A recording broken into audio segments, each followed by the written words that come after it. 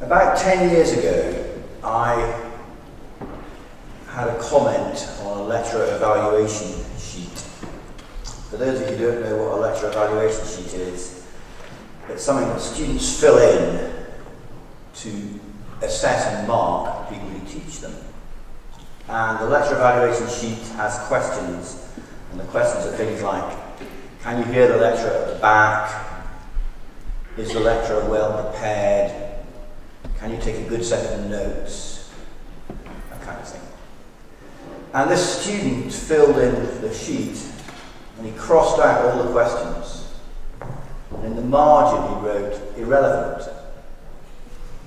And in the comments box below, he or she said, Gervas does not give lectures, he gives performances. Now, I know that some of you are turning up here expecting to receive one of my performances and you're not going to. I didn't do that last year and I'm not doing it again this year. I am actually going to read it. I know that some of you find that shocking, but that's what I'm doing. Before I start, I just want to make a couple of acknowledgements. First of all, I'd like to thank Douglas, who I thought was sitting over there, but he's not sitting there. Douglas puts a lot of effort into producing the slides for me, and this lecture wouldn't be the same without his help. And the other person, two people I want to thank are Olga and Alex, who are sitting in the front row, and they've helped me with some of the number crunching. Oh, and I suppose I should thank all the students who voted for me, and the students who nominated me. Okay, right, I will now start. This lecture is motivated by two ideas. The first idea is that the introduction of fees was justified. The change in the funding of higher education introduced by successive governments since 1998 is, according to the argument of this lecture, justified. The change in funding I'm referring to is the introduction of fees. Fees were introduced in 1998. And you need to know some dates in this lecture. One of the dates you need to know is 1998. That's when a fee of £1,000 was introduced. In 2006, the fee was introduced from £1,000 to approximately £3,000, and next year the fee will go to a minimum of about £6,000, and in this university students will pay £9,000. The only alternative to fees paid by students, according to the argument of this lecture, was a continuation of what has been called unfunded expansion. Unfunded expansion involved ever-increasing number of students with an approximately fixed budget, with the obvious consequences for the quality of education. The argument that we're going to be looking at today assumes, of course, that fees have increased resources available to universities. However, the picture is a bit more complicated than that.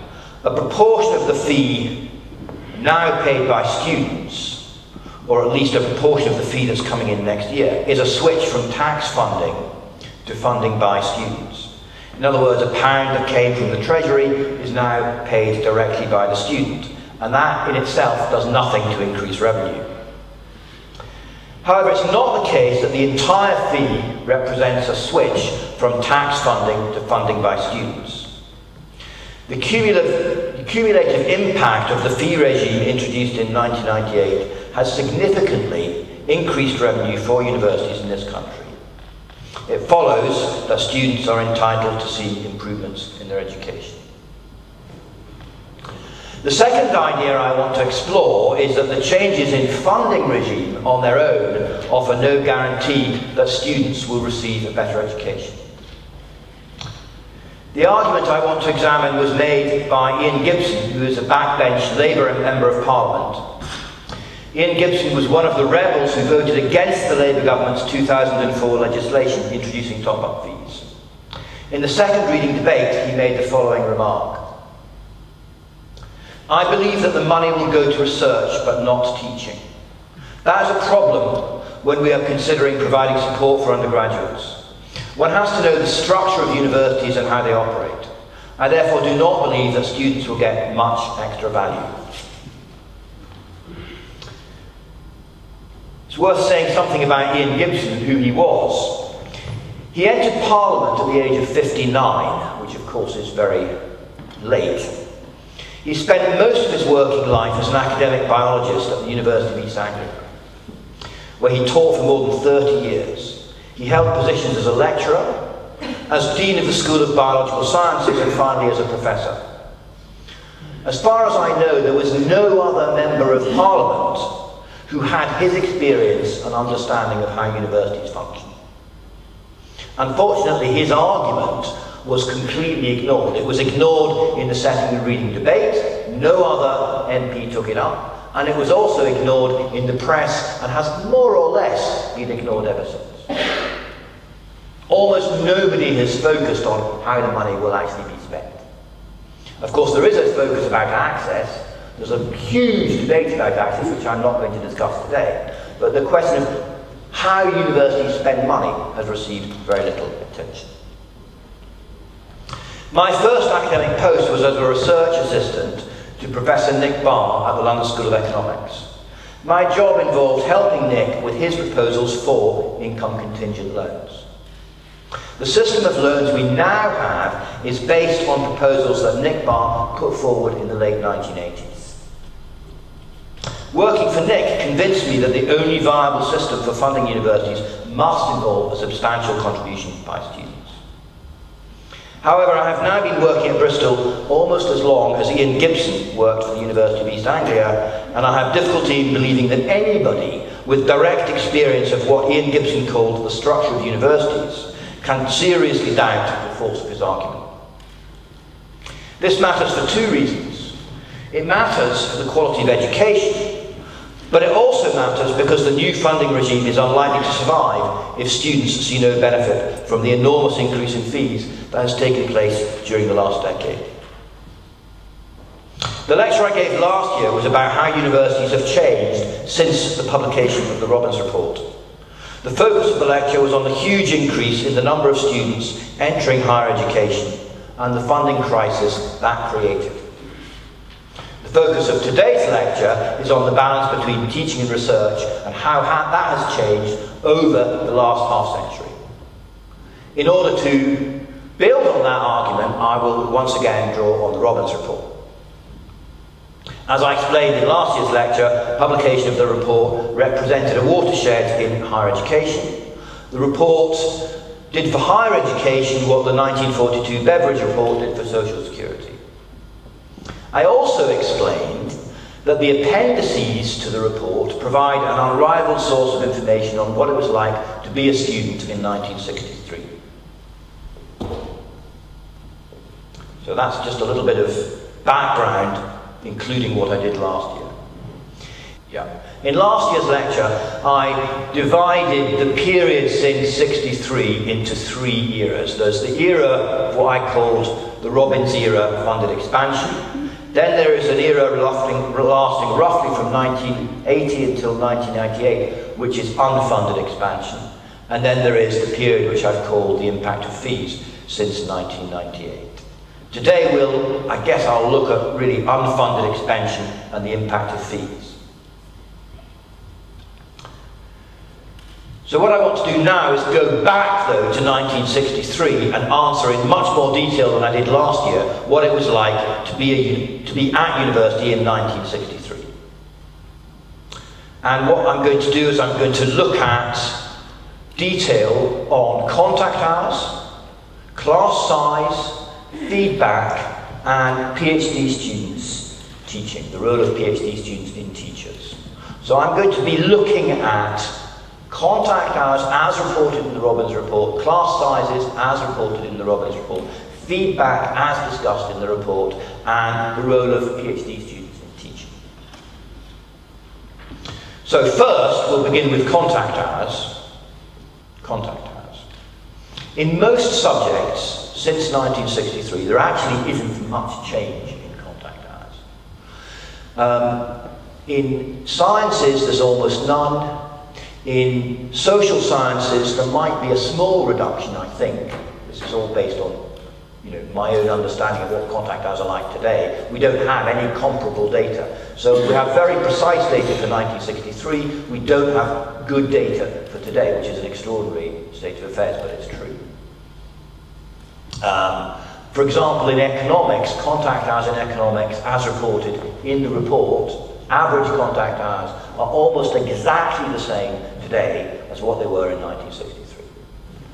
I think where there probably has been a reduction in contact hours is in the humanities. For example, here I've got some figures. 47% of students had between 10 to 19 contact hours per week in the humanities. Well, that's almost certainly higher than we get today. However, if you look across all disciplines, the strongest impression I have is one of continuity. For most students, especially students studying STEM subjects, contact hours today are almost identical to what they were in 1963. And to focus on contact hours as a measure of teaching quality is a very serious mistake. Class size. The Robbins report defines a tutorial as involving 1 to 4 students. It also defines a small seminar which involved 5 to 9 students, and then it involved then it had a category which it called a large seminar, which was more than 10 students. And it gives precise figures for the number of hours students had in a tutorial, in a small seminar, and in a large seminar. And it breaks it down by university, so the massive detail in this report is amazing. Okay? I'll read 2 passages. In the humanities, and to a lesser extent in social studies, there is considerable provision of tutorials at all universities. In scientific subjects, there is less tutorial teaching outside Oxford and Cambridge. At all universities, seminar teaching is far more common in the arts than in science subjects. To sum up, class sizes have increased significantly in all disciplines, but especially in the arts, the humanities, and the social sciences. Feedback. Feedback is discussed, again, at length. There's an enormous amount of detail about how much work students got marked, etc. And once again, we don't have the same detail for today, so we're in this bizarre situation where we know more about how much feedback students received in 1963 than we do today. Direct comparison is therefore not possible. I will just quote the recommendation of the report, and the recommendation of the report was that every student should be regularly set written work, which should be returned and discussed with the student. However, it's fairly clear from the report that that condition was met in '63. In other words, in 1963, in the humanities, 70%, and in social sciences, 65% of students received written comments and then discussed that work with their tutor.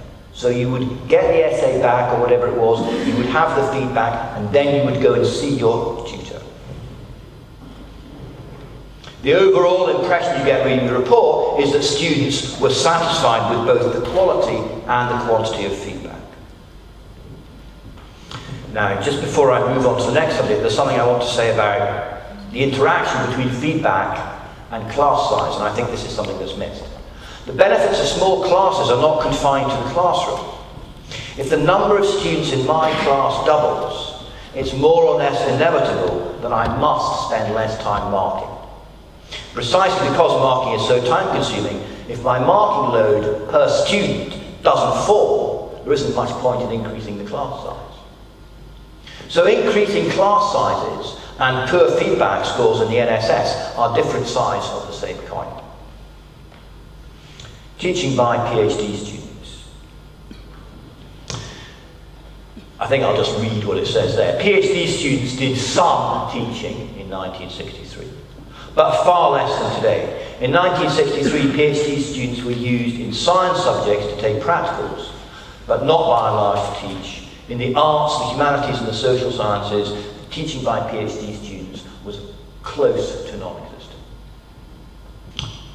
Okay, the balance between teaching and research. In several chapters, the report discusses what it calls the balance between teaching and research. And in this context, I want to quote a number of sections from the report. There are many persons of first-class ability who have never engaged in research, in the narrow sense, or have felt any urge to publish, but whose breadth of culture, rightness of judgment, and wide-ranging intellectual curiosity are priceless assets in a department or a college. In 1963, there was no formal division of labour between teaching and research, but there was an informal specialisation, and it was clear that the report approved of that informal specialisation. If you read the report carefully, it's quite clear this is something the committee thought about, and it's quite clear that the committee strongly approved of a situation where some people focused on research and some people focused on teaching. Although, as I say, and I repeat this, it was an informal separation. You weren't on separate promotion paths, but the existence of some people who everybody knew weren't really research active was fine. That was accepted, and it was thought to be necessary. Another passage. Original work is essentially personal, and though it should be fostered and encouraged, it should not be forced or imposed as a duty on all teachers. That, of course, describes a culture which has vanished a very long time ago. On the overall balance between teaching and research, the authors of the report were broadly satisfied. The committee believed that in 1963, I need to read this carefully, cases where research is carried too far at the expense of teaching are fewer than those where teaching time might well be lessened to permit more time for research. In other words, insofar as the report did propose a change, it almost was saying, look, you need to do a bit more research. There are some universities where, frankly, you're putting too much time into teaching. That was the direction, if any, that the report was hinting at. However, that view, the view that, if anything, some universities put too much effort into teaching and not enough into research, was tempered by the next quotation, which is critical. The extent to which a narrow criterion of academic excellence has invaded British universities is sometimes overstated. We are convinced that the danger exists. It may make persons without either the gift or any genuine urge to engage in research do so because they feel that promotion depends on it. And what the report was really doing there was looking across the Atlantic. They could see which way the wind was blowing. They could see that in American universities there was a focus on research that was starting to squeeze out teaching, and the report was anticipating that that process was going to go further, and they were warning about it.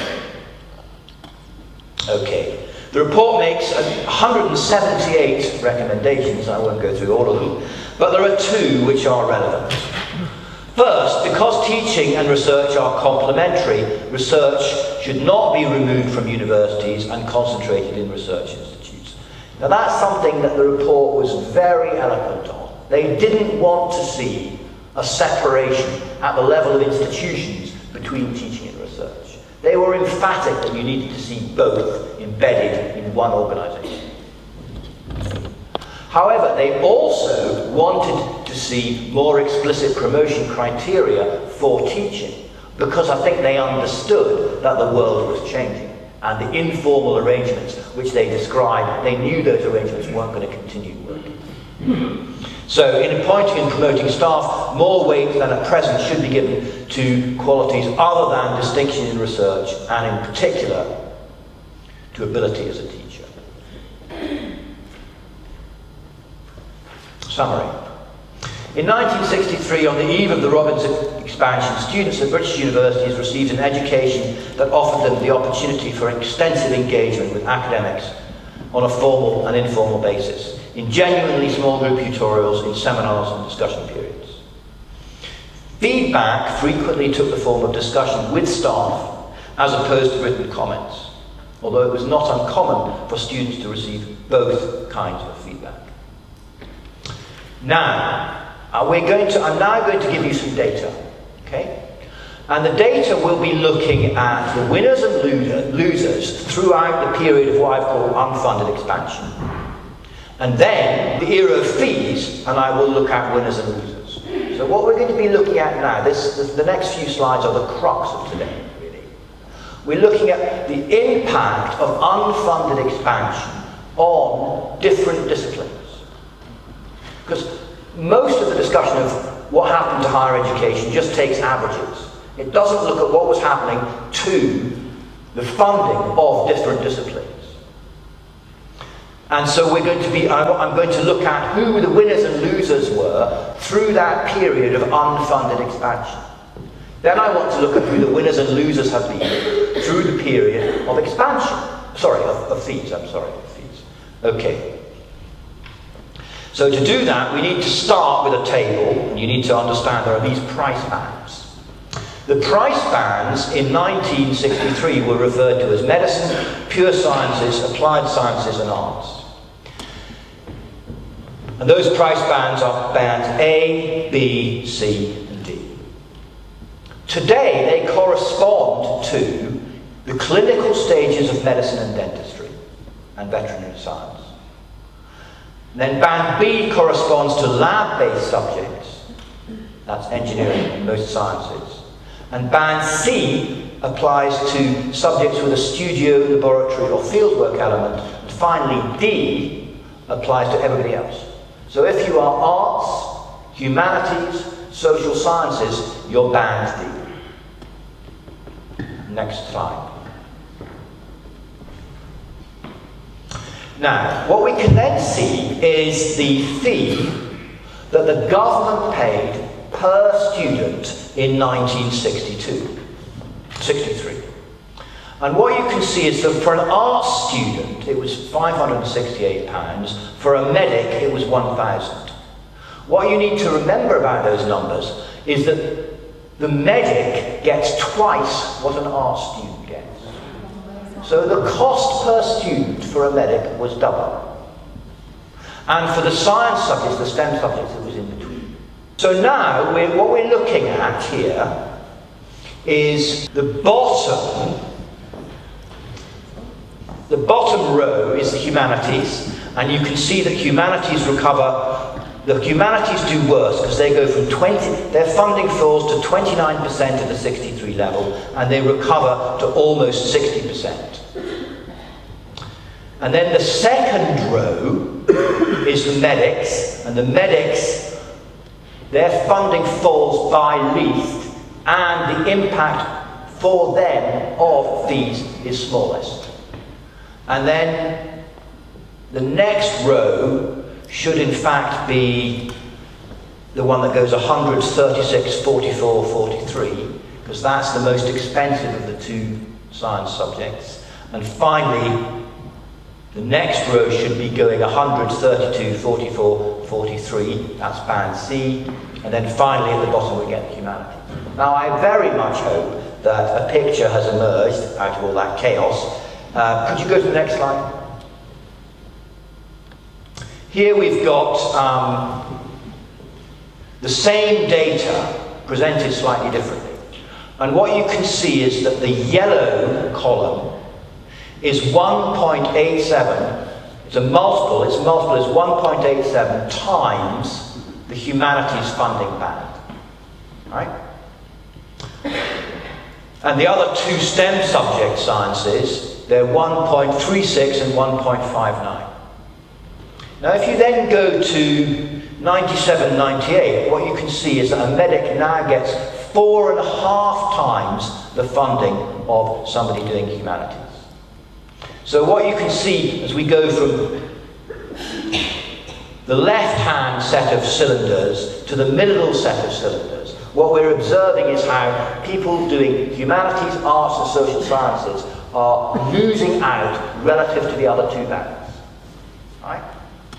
And then when you go to the third column, what you can see is the situation has returned much closer to what it was in 63. So the central argument I'm giving you now is to understand that the funding of humanities, arts and social sciences has dramatically improved as a result of the introduction of fees. Okay? Next slide. Underfunding of higher education was not uniform across all disciplines. The unit of resource fell by more in the arts, humanities and the social sciences than in medicine and STEM subjects. Since 1998, this situation has been partially reversed. Okay. A productivity miracle. One response to the argument set out thus far is to challenge the assumption that quality has risen. And that claim has been made in a 1996 paper that was published by the Committee of Vice-Chancellors and Principals. They produced the number that productivity growth had risen by 6% per annum in the 1990s, compared to 2% in the service sector overall. Now, if that was true, it would imply a productivity miracle. Productivity growth of 6% in almost any sector of the economy would be astonishing. In public sector service growth, productivity growth of that rapid would be unprecedented and would have no parallel across the OECD. The problem, of course, is that the Committee of Vice-Chancellors publication makes no adjustment for quality. If increasing class size leads to no reduction in quality, then productivity has increased, but in that case, class sizes should rise.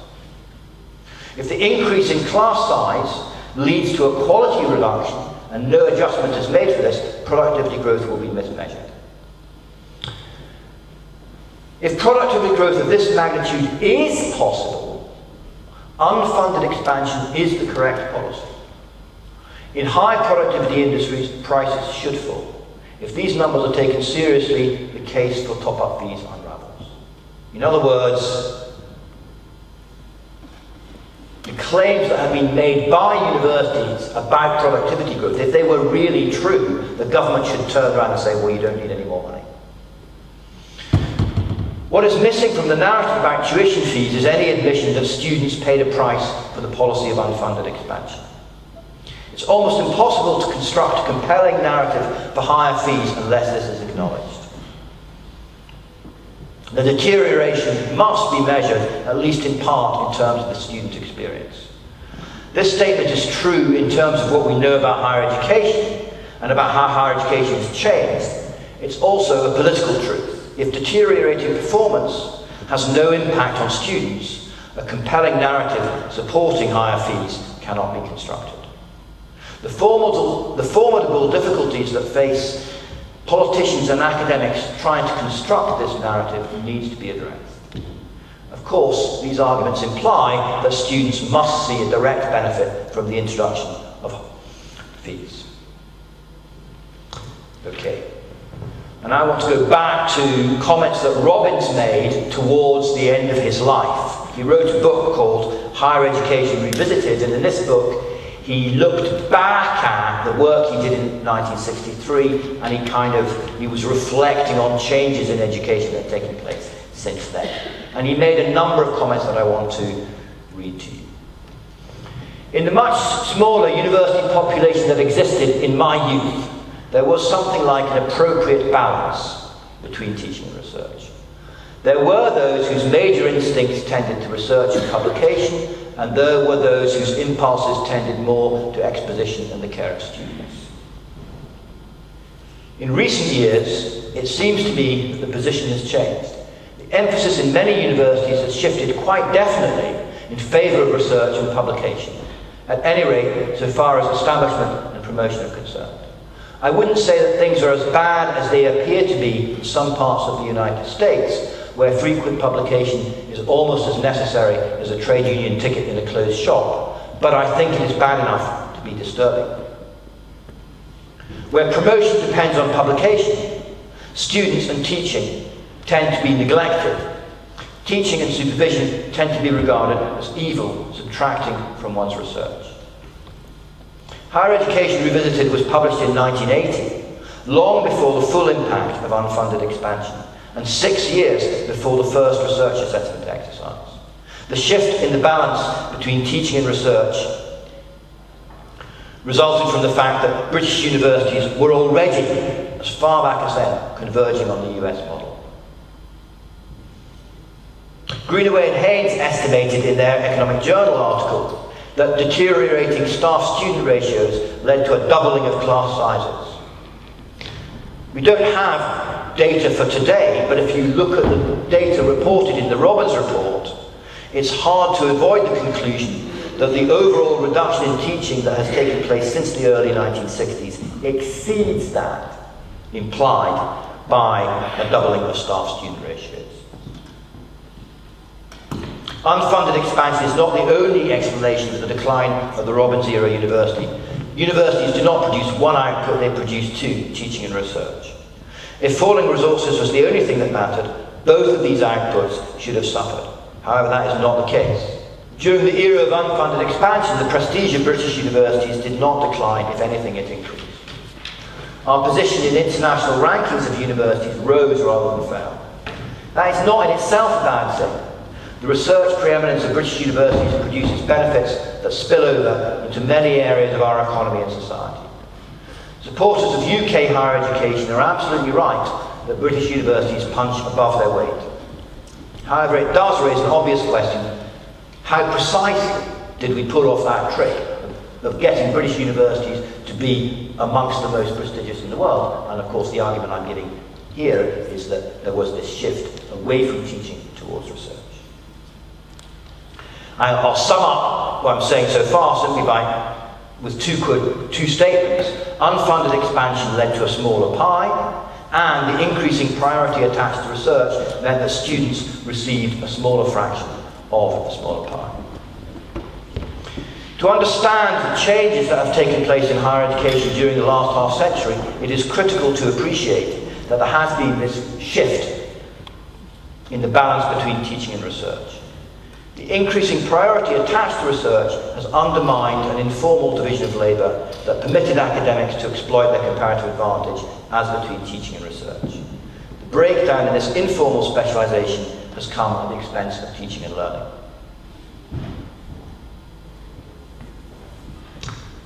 I will now give what I call Mandy Rice-Davies' objection to this lecture. Now, most of you don't know who Mandy Rice-Davies is. Well, some of you do, but a lot of you don't. If you're a student, you probably don't. Okay, so you can Google Mandy Rice-Davies and you'll find out who she was. She's one of my heroines, okay? And she said, famously, he would say that, wouldn't he? Mandy Rice-Davies is correct. All the arguments set out in this lecture are in my interest. As a teaching fellow, I have an interest in promoting teaching. Right?